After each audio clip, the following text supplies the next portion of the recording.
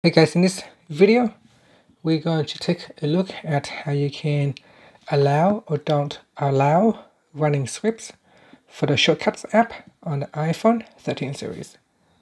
First, let's go back to the home screen by swiping up at the bottom of the screen. On the home screen, tap on Settings. In Settings, go down and tap on Shortcuts. In here, tap on Advanced.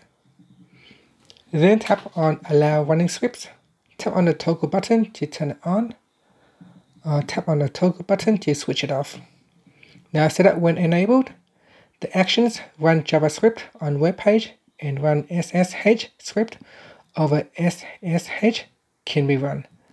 And that's it. Finally, you can tap on the back key to go back to Settings, or you can swipe up to go back to the home screen. Thank you for watching this video. Please subscribe to my channel for more videos.